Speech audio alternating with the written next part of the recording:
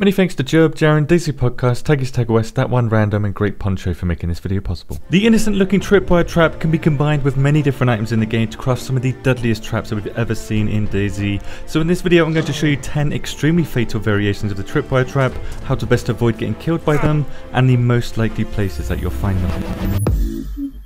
Before we start, if you didn't know, the Tripwire trap was re-added in DayZ 1.14 and can be crafted with 2 wooden sticks and metal wire.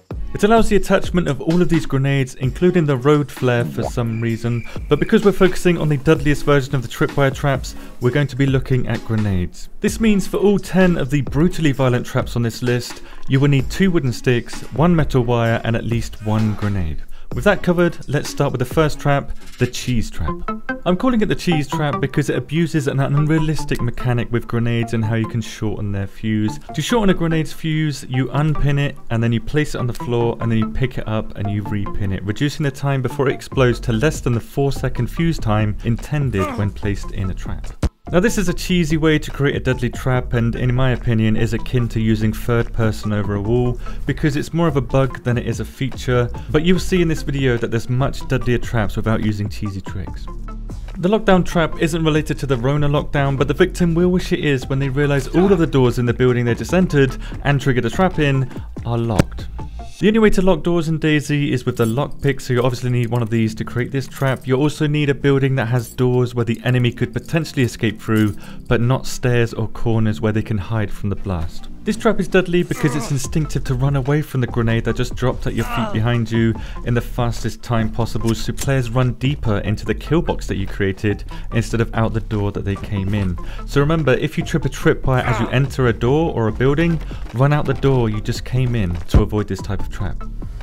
Most of the tripwire traps in DayZ will be found in doorways, but the vehicle traps certainly will not be, which means it's going to be much easier to spot this type of trap, but is still one of the deadliest traps on this list. If you place a landmine under a vehicle in DayZ, it will explode when somebody gets into the driver's seat, causing all players in a roughly 3-meter radius to go unconscious for around 50 seconds. Another feature of the landmine is its ability to damage items around it, which means if we place a badly damaged tripwire trap next to it, it will trigger the tripwire trap with a grenade inside because the landmine damages, destroys, and as a result, triggers the tripwire trap, dropping the nade on the floor, and because you're unconscious, GG.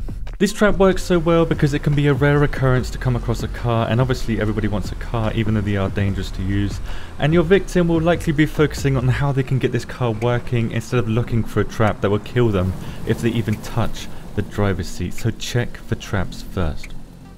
The landmine trip trap obviously requires a landmine to work and takes advantage of the tripping animation that pushes your character forward as you trigger a tripwire trap. So even with full protection, the landmine will knock you out for 50 seconds when stepped on, so as you trip forward onto the landmine, you would trigger it, knocking you out for 50 seconds, and then the grenade will explode after 4 seconds. On the downside, this trap is very obvious, so don't push your way through closed doors without checking for a trap first. The fifth trap on our list is very similar to the previous trap but requires a bear trap instead. So the way this works is, first your character goes into the tripping animation and you're pushed onto the bear trap, and because you stepped on a bear trap just now, your leg is broken and you've been forced into the prone animation because of this. Basically, you get animation locked until you die, making it just as deadly as a landmine trip trap, except you get to see how you're going to die instead. Now obviously the bear trap is very easy to see too, but unlike the tripwire, you can't walk through a bear trap so easily. Even ruining a bear trap will still cause it to trigger if you step on it, and triggering it with a two-handed weapon can be tricky if you don't want to accidentally trigger the very explosive grenade next to you instead. As a tip here, the bear trap somehow can be used to trigger the tripwire trap at the moment, so don't accidentally blow yourself up when you set this trap up. Additionally, if you place the bear trap too close, the grenade will drop underneath the bear trap that was just triggered, and the bear trap will shield your victim from certain death. The G trap is my favourite trap by far, which I initially called the GG trap, but because it kills you so fast, you only get time to say one of the Gs. This trap is the most dangerous trap to set up as it requires you to have a badly damaged grenade, which can be done by shooting the grenade to degrade it to the quality level of badly damaged, which is what you'll need to do for this trap to work. A safer but more time consuming way to get a grenade to badly damaged is to literally cook it. You just don't want to overcook a grenade. With your gourmet badly damaged grenade ready to serve, place it in the trap and set up a landmine like we did with the landmine trip trap. So when a player triggers a Tripwire trap, the badly damaged grenade will drop to the floor like normal, but because it's badly damaged, it will instantly explode when the landmine gets triggered by the person tripping forward onto the landmine. Detonating it at the same time, the landmine explodes, a very, very deadly trap. In this case, I've placed a bag on the landmine to cover it up, which you can also do, but it is very risky to do. But if someone triggers this trap, it's an instant GG. The Tripwire trap takes advantage of the tripping animation again, but will only work in certain buildings. For example, in this military barracks building, you can set up a tripwire at the front door with a grenade inside it, and then at this second door here, you can set up another tripwire that would do nothing but slow your victim's escape by tripping them over and getting them caught in the blast radius. Now, if you didn't know, the kill radius of a grenade is around 10 meters without any protection, which yes means armor can shield you from these 10 traps. This one's a strange one, and for some reason this next trap will work best with the Russian variant of grenades. Like normal, you set up a tripwire trap with any grenade in it, it makes no difference. Then you place a badly damaged Russian grenade within 9 meters of the tripwire trap to cause both to explode at the same time. The purpose of this trap is to kill players that believe hiding from tripwires will save them, creating a chain reaction that can literally bend the explosion of the tripwire trap around corners, much like the game Bomberman, which if you played, makes you a boomerman. So the more damage the second grenade is, the further you can have it from the tripwire at a maximum of 9 meters, and you can have this chain reaction blow up an entire building if you fill it with grenades. The block trap works much the same as the lockdown trap, however instead of locking doors, you block doors. So with this trap you will need to make the victim believe that there is an escape or an exit, only for it to be blocked by an object in the way. The barrel works really well in this case because it makes it look like there is plenty of room on either side to go around the barrel and escape, taking away the precious few seconds their character has left. I've tried this with a few items in many different buildings and it works great. The final trap on this list isn't really a unique trap, it simply uses bait to lure enemies into the traps in this video. For example, you can place a good piece of loot that's visible through a window or a door to have the victim get tunnel vision to focus their attention on the item instead of the trap that's right next to the door.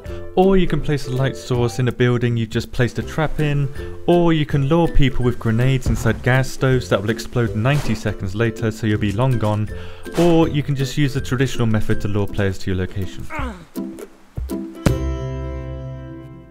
Now, after experimenting with these traps for the last few weeks in many different locations, the best places to put tripwire traps are definitely in doorways, and the best doorways are going to be ones that are not wider than these 2 sticks. In addition, light coloured floors will be chosen more often as they camouflage this wire better, in some cases making it almost invisible, with the smartest of players positioning tripwires against doors that open inwards towards the trap, because every player is guilty of face palming a door as they open it and run through it.